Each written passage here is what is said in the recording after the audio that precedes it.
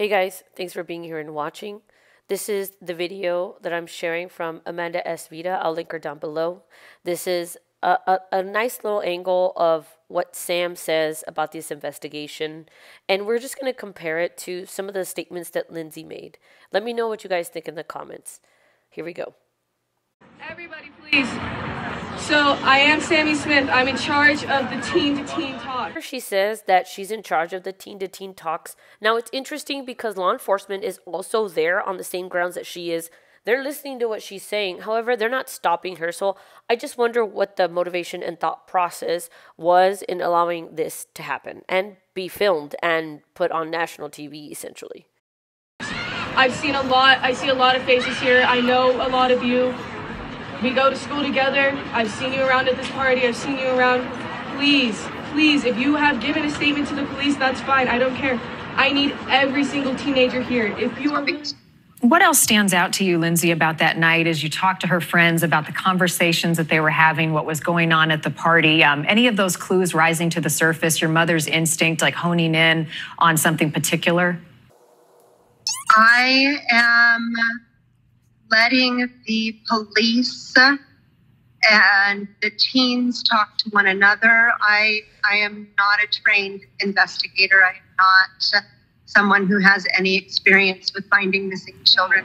If you can, please come give us a teen-to-teen talk. We are getting more information that's more personal, completely confidential. Parents, encourage your kids, but do not force them to. This is not something they have to do. It's highly encouraged, but please, all teenagers that are here right now, please come talk to us right now. It's not my position to talk to any of these people and try to figure out what happened. I'm leaving that all to everyone who I trust and I know has the capability and the determination. What I'm trying to show you here is how Lindsey is unable to answer the question, but essentially she says that she does not want to give her opinion on the stories of her friends, of Kiely's friends, I mean, but clearly has trusted even Sam to take lead on the investigation. And as we know, MC, the local Truckee resident, is someone who is asking questions, trying to get interviews, secretly recording people. But Lindsey doesn't even want to give an opinion of what happened to her daughter on live. So that is just something interesting to take note of. This is a quote from The Sun. She was telling her mom she was going to be the designated driver because that's how she was going out to the party, giving an alibi so that her mom didn't freak out and say, "I want you home earlier," Smith told the U.S. Sun. What does this mean to you, y'all? What do you guys think about this? Placer Sheriff spokeswoman Angela Masalam said Kiely told friends at the party that she wanted to go home around midnight. Shortly thereafter, her phone went offline. Now, check out what Lindsey says. I reached for my phone and I grabbed,